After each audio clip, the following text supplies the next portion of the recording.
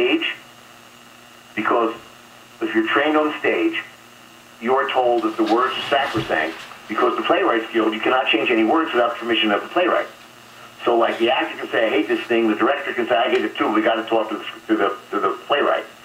There's no such thing with Hollywood writers. Nonetheless, the stage actors try and make it work, because that's their training. Whereas actors who are maybe have, like, just kind of stumbled into motion pictures, come from, like, other disciplines, they'll say, I don't like this line, I'll change this line, yeah, whatever. And I've actually had TV episodes run off the rails by actors who wouldn't say a speech, and now the movie makes no sense. You know, like, they actually didn't say it. But how did he know that? And the test audience goes, how did he know that was the killer? Because he didn't say earlier the killer has a limp and, you know, and 1 foot is smaller than the other. You know, like, so now that's a problem. Yeah, like it's not established. We're almost out of time here, Stephen. Just what are you working on these days? What are you working on right now? Well, I have a pilot that Roberto Orsi, who's done, you know, a lot of the recent Star Trek movies and things. We're going out with shortly, which is, you know, you always mention a hit. You say we're going to say it's like The Mandalorian on Earth. It's a show about bounty hunters with a kind of a fresh take, but it's like The Mandalorian on Earth because you always want to mention a hit. So that's how you're pitching. Yeah. And I have a project that is called Radio Berlin, which is going to be a limited a miniseries, which is kind of a great untold story about World War II, about the German propaganda network that was broadcast to all the English-speaking countries to mess with their minds and convince America not to even enter the war. It's forgotten now. People have heard of Access Sally, but they had a complete network with comedy shows and music. It was like, you know that movie in Inglourious Bastards, the movie the Nazis make? Yes. Like a Hero of a Nation. It's like the people making these radio shows that are like that. Sounds like a winner. Can't wait to see that one. Our hero is an American agent who is pretending to be one of the many American, British, Australian, and Canadian traders who were on the air. The Nazis recruited people like who were native English speakers. Stephen, it's been a real pleasure. Thanks for hanging out for the last 2 hours. Just so many great stories. I will stick around. What's your next topic? Is it one of your classic topics?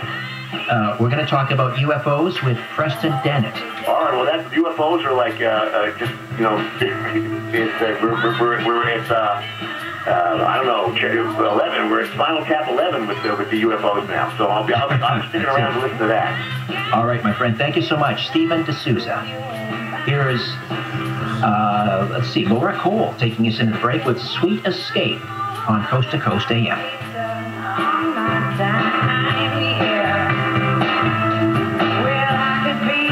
After all the time inside our homes this past year, the time is now to get outdoors. The all-new Avello Airlines is inspiring travel with flights starting as low as $19. Experience incredible wine tasting to national parks to epic outdoor adventures at the West's most beautiful destinations. With $19 fares, why not be spontaneous? Visit AvelloAir.com. That's AvelloAir.com and book your flight today. Avello Airlines. Surprisingly low fares, refreshingly smooth travel. AvelloAir.com. Restrictions may apply. Visit AvelloAir.com for details. Masks don't slow us down. They keep us moving. From the corner store to the coffee shop. On your bike. Or on the playground. Keep wearing a snug-fitting mask with multiple cloth layers. Together, we can end this pandemic. Visit covid19.ca.gov today to learn more. Brought to you by the Center at Sierra Health Foundation. If there's news, if things shift, if they stay the same, if things change for better or worse, regardless of what's happening, you're going to hear it here. It's what we do.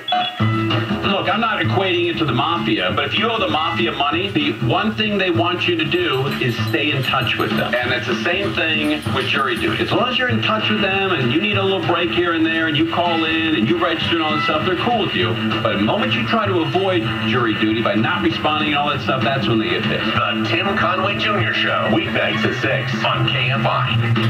It's time to move out of California because I can't stand it here anymore. Where am I going? going to go? Texas, where you have to have a shotgun on the back of your pickup truck? Washington, where you're so depressed you jump off of a building because it's always raining? What, Florida, where the entire state is made up of my mother, a bunch of Jewish yentas? Bill Handel, mornings from 6 to 10, KFI. It's share and tell. Share and tell. I love it. Like, you know, like share with everybody. I got it. How about share and tell you? The Tim Conway Jr. Show. Oh, that I like. Weeknights at 6 on KFI. KFI. And KOST HD2. Los Angeles, Orange County. Live everywhere on the iHeartRadio app. More guns. I'm Brian Bruman from the KFI 24-hour newsroom. A federal judge in California has overturned the state's ban on assault weapons. The judge says the ban violates the constitutional right to bear arms. This ruling is not the last word. The Ninth Circuit could reinstate the weapon ban, and then the Supreme Court, with its conservative majority, could again give legal life to the AR-15 rifle. ABC's Royal Oaks says California Governor Newsom says the decision is a direct threat to public safety and the lives of innocent Californians. LA Metro has resumed service from Union Station after a suspicious package was found on the Red Line tracks at the station.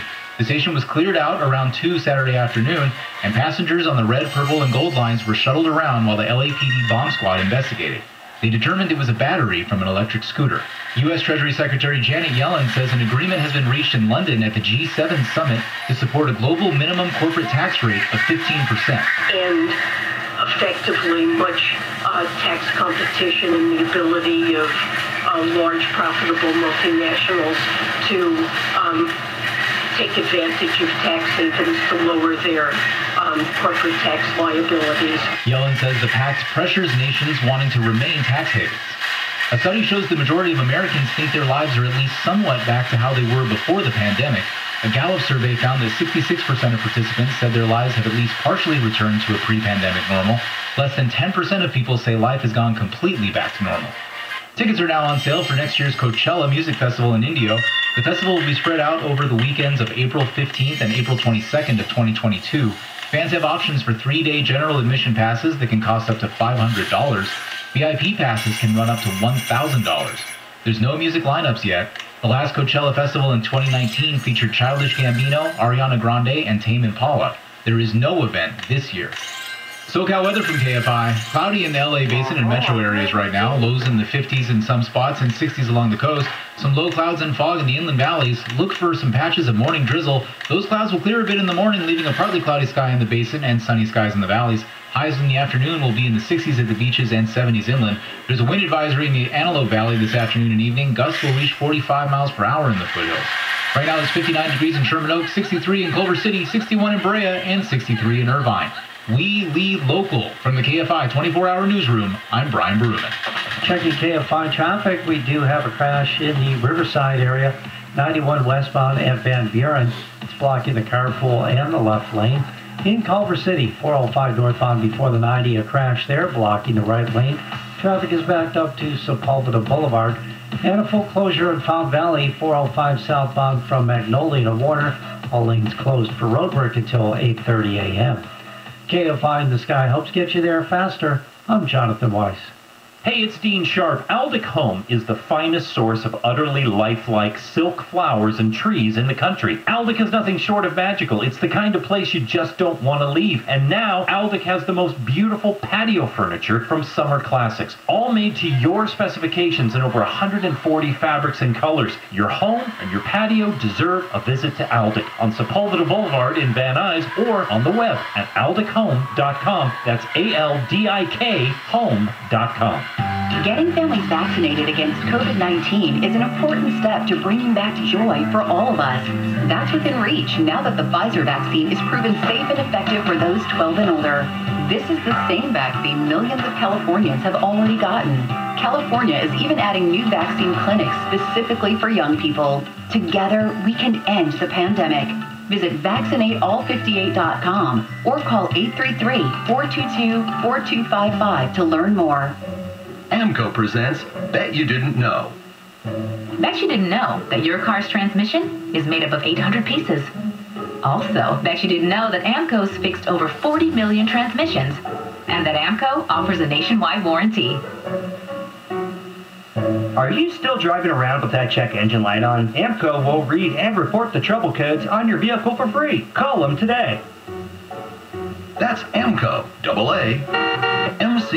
Hey, it's Dean Sharp. So, what did you do during the last power outage? My guess is not much, because the power was off. Yeah, nothing disrupts your life, your comfort, even your safety like a power outage. And the power companies have spoken. Outages are the new normal. So here's my advice. Set up your home with a permanent emergency generator from my friends at Duthie Power, and it never has to happen again. Duthie is Southern California's generator experts. KFI trusts Duthie with our generators, and so should you. And with 0% interest financing and payments as low as $72 a month, your emergency power is totally affordable. From the largest commercial systems to your unique home, Duthie Power will make sure your life, your comfort, and your safety won't be interrupted during the next outage or all the ones after that. Dial pound 250 on your cell and say Duthie Power. Pound 250 Duthie Power, or find Duthie on the web at duthiepower.com. That's DUTHIE power.com. That's what I'm saying. He's a dilettante. A dilettante's a good word. Now, let it. I don't have to spell the fancy words I use. Sean and Ken, weekdays 2 to 6 on KFI.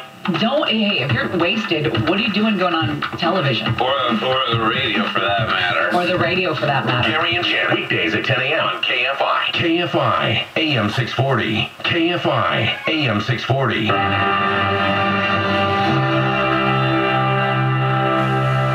What is America to me? A name, a map, or a flag I see. A certain word, democracy. What is America to me? The house I live in, a plot of earth, the street, the grocer and the butcher, and all the people that I meet, the children in the playground, the faces that I see, all races and religions. That's America to me. Premier Networks presents Coast to Coast AM. Now, here's your guest host, Richard Serrett. Welcome back. Say hello on Twitter at Richard Serrett. S-Y because I love you, R-E-T-T. The house I live in. Frank Sinatra with Neil Diamond. Preston Dennett is next with startling and wondrous UFO encounters that will change the way you view UFOs and these strange visitors to our planet, including a school teacher who encounters a 15-foot-tall mantis alien during a morning jog outside her home. That conversation is just minutes away on Coast to Coast AM.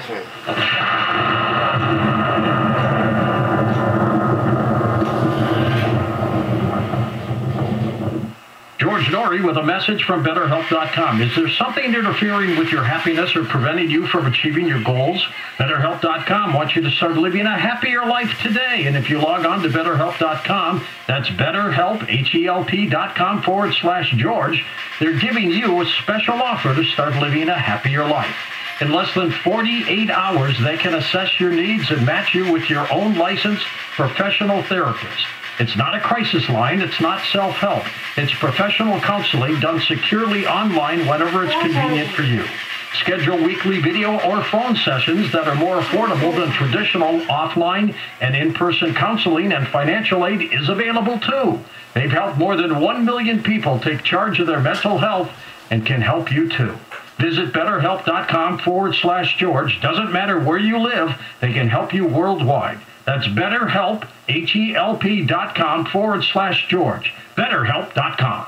My doctor prescribed me Viagra. It wasn't covered by my insurance, so it was costing me like $65 a pill. That's expensive. Over 20 million guys like us use Viagra. Over a certain age, we just need it. I found a way to pay less than $3 a pill and get virtually the same effect of the $65 pill. I heard an ad just like this on the radio, called, and for $99, I got 40 generic versions of the $65 pill. Save yourself money and call right now and get over 40 pills for $99. There's no embarrassment here to use Viagra. If we're over 50, we need it, but not at high prices. Call now with your credit card and get the 40 pill special for just $99.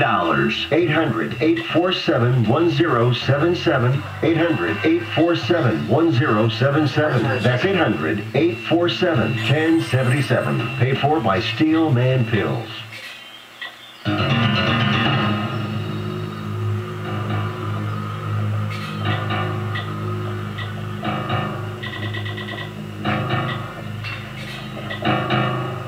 Preston Dennett began investigating UFOs and the paranormal in 1986 when he discovered that his family, friends, and coworkers were having dramatic, unexplained encounters. Since then, he's interviewed hundreds of witnesses and investigated a wide variety of paranormal phenomena. He's a field investigator for the Mutual UFO Network, a ghost hunter, a paranormal researcher, and the author of, well, more than 15 books on UFOs and the paranormal. He's also taught classes on various paranormal subjects and lectures across the United States, and his latest is called Wondrous, 25 True UFO Encounters. Hey, Preston, welcome. How are you? I'm doing good. Thanks, Richard. How are you?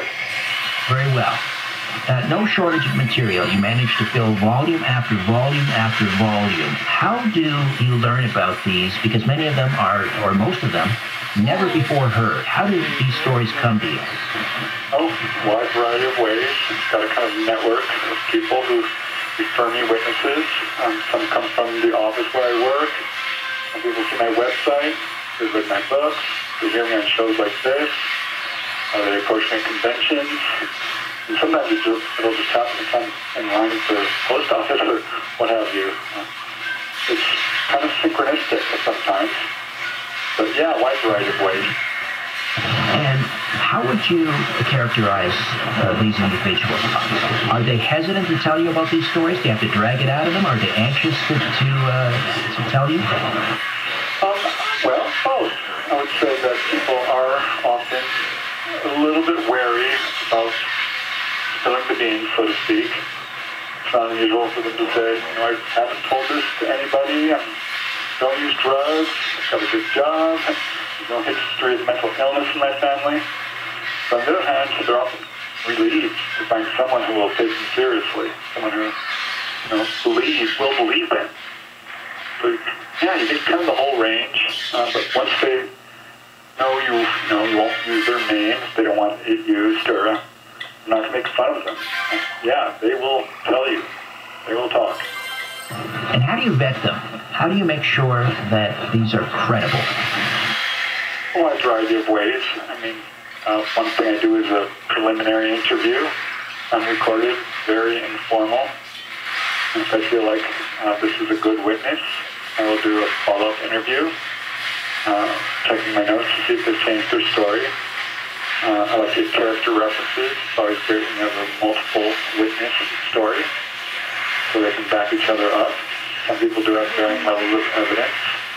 If I'm able to, I will check their employment record. I was able to do that with some of the military whistleblower witnesses. And yeah, you kind of look for what I would call red flags or little details that are within a person's UFO account that might not be super well known. And you can also tell when the person's starts to get really emotional. I've had many people weep over the phone as they're trying to describe what they saw. Things like that are, certainly not possible to fake, but not easy either. Right. And these 25 accounts, do any of these individuals have something in common, all of them? Well, that's perhaps. I can't say that every single one had something in common. They all did feel a sense of awe, a sense of wonder about their experiences. Some have scary experiences. They feel traumatic. Others friendly. I mean, it's evenly divided between men and women. It's not blood type. It's not race. It's not education, religion, political affiliation. It's really just a wide variety of people who have these experiences. So it's hard to find patterns. I would say what does turn up is that when someone has a particularly extensive encounter, there's a good chance this is something that is carried through their family. And by that I mean perhaps their parents, their grandparents have had encounters. This is particularly true with people who've been taken on board or have face-to-face contact. It does seem to follow family lines, so that does turn up. And there are a few other patterns. I often find that contactees have a long history of psychic events. It's usually not just UFOs. They will describe perhaps ghostly sightings, a near-death experience, out-of-body experiences, precognition. That's another pattern that definitely does turn up. So there are some patterns, but often it just seems to be the luck of the draw. You mentioned blood type. I thought that was interesting that you would mention that. Does that mean that you actually check their blood type? You ask what their blood type is? I will, particularly if they've had an extensive encounter, because there was a lot of buzz for a while about Rh-negative blood type, and this being a factor, so to speak. And I just have not found that to be the case. There's, people of all different races and nationalities are having these encounters. So I have not found that to be the case. And I started asking, what's your job? And I did find a pattern there, actually, which kind of surprised me. And again, it's a loose pattern. I'm not going to say that this is a rule, but it keeps turning up. I found there's a high incidence of, within the abductee population, I'll call it, of social workers, of doctors, teachers, artists, inventors, people who are doing good work for humanity in some capacity, animal rights activists. It turns up enough that I'm like, is this a thing? And yeah, it's not a hard and fast rule, but it's turned up enough times that I'm beginning to wonder if there's something to that. Musicians, this sort of thing. So not a lot of lawyers report being abducted? No, I'm going to have to say I haven't interviewed a lot of lawyers. There's one or two I can think of. I remember interviewing one guy who was an attorney, had an experience down in Venice Beach with a UFO. He was retired, though. It wouldn't surprise me, but that is a pattern that does turn up. Profession might be a factor here. All right, I couldn't resist a lawyer joke because you mentioned that most of the encounters involve people that have done something good for humanity. Obviously, there are many wonderful lawyers out there. So let's dive in now to some of these wondrous cases, 25 true UFO encounters. A school teacher encounters a 15-foot-tall mantis alien during a morning jog outside her home. Give us the details, Preston. Yeah, this is an extraordinary case, a great witness, very lucid. She actually contacted me because of what she saw. She's never heard it before, and I had actually covered another account involving a Navy medic who saw a similar being. This is 2006.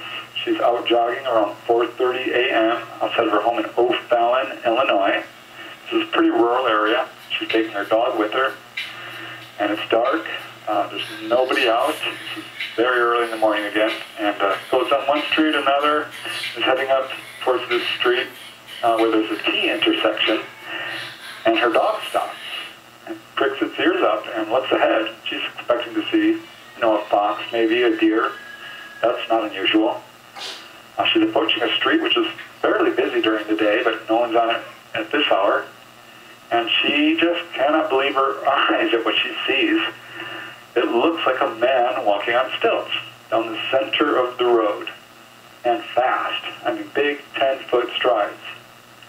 And she's looking at it, trying to figure out what the heck. And her dog's watching it too. And this thing walks right under the street light. And it's not quite as tall as a street light, but it's tall. She estimates 15 feet tall just based on the street light itself. And it wasn't a man on stilts. It wasn't even close to a man on stilts. This thing was bug-like. And she says it looked like a praying mantis. She'd never heard of praying mantis ETs, so this was a real shock. She said it had a rather large head, a very stick-like body, very long stick-like lens, was gray in color, kind of mottled, and walking very quickly down the center of the road. And it's weird because its head was sort of tilted downward as if searching the road. It was scanning the road, the path in front of it, back and forth, as if, I don't know, maybe it had dropped something, the alien wand, or I don't know. But it was looking for something. Did it take any notice of her? No, it didn't. It did not appear to notice her at all, which is unusual. Maybe it was preoccupied. She wasn't far away, 100, 200 feet, and this thing is walking pretty quickly. And she didn't turn around and run away. She actually took after this thing, ran after it. Well, that was brave. Right? I'm not sure how I would react. I'd like to think I would run after it and examine it, but who knows? I mean, this is 15-foot tall, bug-like, praying mantis alien. So she does. She runs after it, runs up to the intersection there, and this thing is booking down the road pretty quick. Ran after it for just a few more moments, not long, when it turns off into the cornfield there. And she runs up and has lost track of it at that point and was gone. And no sign of any craft? No, never saw any craft. That's the first thing I asked her. I'm like, well, was there anything in this area that is that all unusual that would attract something like this? She said, no, it's a rural area. There's a school nearby. The only thing she could think of was that it was not too far from Scott Air Force Base. She lives about 6 miles away as the UFO flies. And she thought that could be a factor. I think it could. She said Scott Air Force Base. I immediately thought of the very famous incident in the year 2000. I think it was the year 2000 when a UFO basically skirted Scott Air Force Base, seen by multiple police officers over, I think, 3 or 4 counties. It was quite a famous sighting. And as I questioned her further, I found some interesting other information. Turns out this was just not long after the very famous Chicago O'Hare Airport sighting, which you may have heard of. Oh, yes. Yeah, this was a major sighting. It was seen by pilots, air traffic controllers, baggage handlers, passengers. Punched a hole in the clouds. It got a lot of publicity. I can't say there was a connection there, but it was curious to say the least. Right, and a praying mantis. I think you mentioned either you or she said she'd never heard of a mantis, a praying mantis type alien, but we do hear about insectoid type alien encounters. Are we talking about the same thing? I would say, people, yeah, it could be. She actually thought perhaps it's a grasshopper, but looking thing, but actually decided no, it's praying mantis. And people do describe sort of insectoid, and I think that is, it's one of the most common types I hear. I mean, there's grays, human-looking, and mantis. And beyond that, there are strange humanoids of many different types. So I would say the mantis is one of the main types people see. But they're usually, I'm going to say 8 to 9 feet tall. That's what I normally hear. And 15 foot, that's definitely an outlier. I've only got 2 cases of that now. But I have to say, she did her own research following that and found out that there was another case of a mantid not too far away. So it was 30 miles away. And this guy was crossing, or on the road late at night and saw something crossing the road and looked, and he described it as a mantis-like alien, only it was on all 4s. crossing the road. I've never heard that before, but it's definitely interesting because it wasn't that far from where she saw her mounted. Sounds like there might be something going on at the Scott Air Force Base. If something like that had happened to any of us, I would imagine it would forever change the trajectory of your life. I mean, how can you see something like that and not be inalterably changed? Did she talk to you about how it had changed her, if at all? Yeah, well, she did go jogging the next day. She did not stop jogging. That I found kind of interesting. She told her family only, her husband and her kids. She does have, I think, 4 or 5 kids. She once brought it up at a dinner party and kind of regretted it. There was a colonel or someone high-ranking who actually worked at Scott Air Force Base. And he just kind of gave her a look like, I don't want to talk about that at all. But further questioning did reveal something very interesting, because usually when someone sees something that close, it's not a one-off. You know what I mean? This is usually points towards the history of encounters, and that turned out to be true. Asked her about her childhood, like anything unusual. And she says, well, yeah. You know, when I was a little girl, toddler, she had strange figures entering in her bedroom. Short little figures. It was dark. She couldn't really see them. It would scare her very badly. She'd call her parents. They'd come running in. Nothing was ever there. Her parents got so upset. She was doing it so often, you know, screaming in the middle of the night, they're here, that they forbade her from waking them up. And on one occasion, she does remember being not in her bedroom, but in a small, rounded room, laid on a metallic table. It was very bright. She could see silhouettes of these figures, but again, couldn't get a really good look at them. She was pretty frightened about it, but she did look to her side and saw a little table-like thing with silver, metallic medical instruments. And that freaked her out a little bit. She felt like she was about to be operated on. That's all she really remembers, but this does point to the pattern that I see quite a bit. Someone is having, a real close encounter. There's a good chance this is something that started in early childhood, and that was true in her case. What do these witnesses want from you, aside from just being able to tell their story? Do they ask for advice on what they should do, or what they're to do with this information, this experience? Yeah, I do get many calls from people who just want someone to talk to, verification. They want comfort. It's always my first goal, is to sort of help the witness and in any way I can. Many people feel like their story was so remarkable, changed them so profoundly.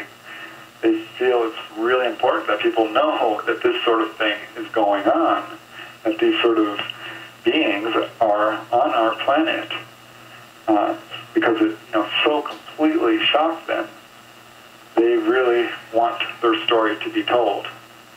But yeah, you get all kinds of reasons why people will contact you. I've often had people like, don't tell anyone, you promised me you will not tell a soul. I'm like, of course, I would never. So not a lot of people, most people I don't think are really looking to get their story out there. They just want information, like, has anyone seen this before? That's why she called me. She was hoping that I could have more information for her. And I could only show the other account that I had put in a previous book, which she had already read. I had to tell her, no, I don't have any other cases like yours, just that one. We're heading into a break here. When we come back, I want to talk about this young couple that is expecting their first child, only to discover that they believe extraterrestrials have taken their baby. We'll talk about that, as well as the dental assistant who awakens to find a bug-like aliens, or bug-like aliens, plural, surrounding her bed. Preston Dennett is with us, the author of Wondrous, 25 True UFO Encounters. Now here's St. Paul and the Broken Bones, taking us into the break with I'm Torn Up on Coast to Coast AM.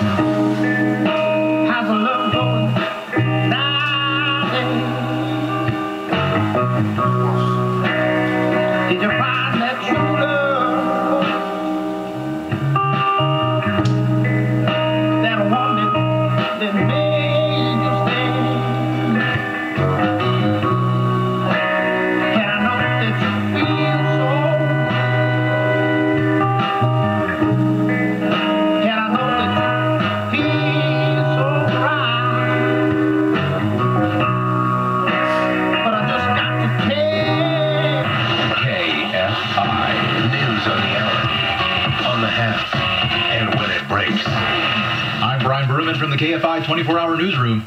A tree trimmer has been rescued by firefighters in Sherman Oaks. The tree trimmer was caught on top of a 45-foot palm tree Saturday morning and had to be helped down. An iconic picture of resistance has returned after Bing blocked it. People searching Tank Man on Bing on the 32nd anniversary of the bloody crackdown on Beijing's Tiananmen Square have come up empty in several parts of the world, including the U.S., prompting calls of censorship. Tank Man is the nickname of an unidentified Chinese man who stood in front of tanks in Tiananmen Square that day in 1989. Microsoft has called it an accidental human error, and search results are popping up again. China regularly censors online discussion about Tiananmen Square, but those restrictions usually don't apply outside the country. Microsoft did not elaborate on what the human error was or how it happened. Amy King, KFI News. SoCal weather from KFI. Drizzle overnight in the Inland Empire, lows in the 50s. Partly cloudy in the morning with patchy fog, turning into mostly sunny skies by the afternoon. Highs in the 80s. We lead local from the KFI 24-hour newsroom. I'm Brian Baruman. Checking KFI traffic on the 405 northbound from Brookhurst to Warner. A full closure due to road work. All lanes closed until 8:30 a.m. Through Culver City on the 405 northbound before the 90. Two-car wreck blocking the right lane. And a full closure in Westminster, 405 south from the 22 to Spring.